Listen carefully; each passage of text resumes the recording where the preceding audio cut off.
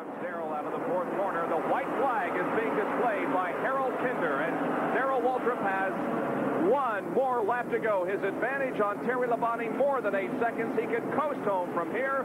He sets the car into turn number 3 on the high side of Mike Waltrip, his brother, and here they come off the fourth corner. It's Darrell Waltrip winning the Busch 500. Terry Labonte crosses the line, finishes in second place.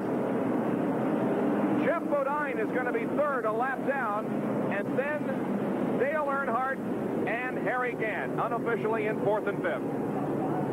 At the top of the show, we said that this seems to be one of the first of the late season races that may be one of the pivotal points in the championship race for the Winston Cup.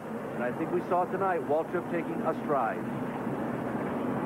He'll be 116 points behind Dale Earnhardt going to Darlington next Sunday. We'll be back to victory. Here comes the white flag for Darrell Waltrip. He has one more lap to go around the .533 mile high banks of Bristol International Raceway, and he will win his 5th victory of 1989 and his 11th here at Bristol. Off of corner number 4, Darrell Waltrip wins the Busch 500 at Bristol International Raceway. Here comes second place.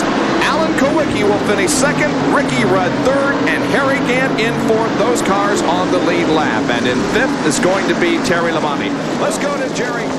Victory at Bristol International Raceway and his 7th win in the fall race, the night race. White flag is out. He's on his final lap. Less than a half mile to go now. Looks like the crew is celebrating already. They know he's got a one. He can probably coast the rest of the way. Here's Waltrip off of corner number 4, and the checkered flag waves. Darrell Waltrip has won the Bud 500 at Bristol. Jay Gelder, the mechanic of the race, works his magic, takes Darrell to the victory. Second position goes to Dale Earnhardt. Third was Schrader. Fourth, Kyle Petty.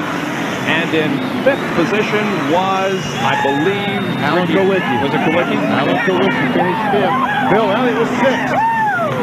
So he will definitely add to his points lead over Davey Allison, Gant, and the others. Darrell Waltrip pulls his car to the Union 76 flag. And let's go down to pit road.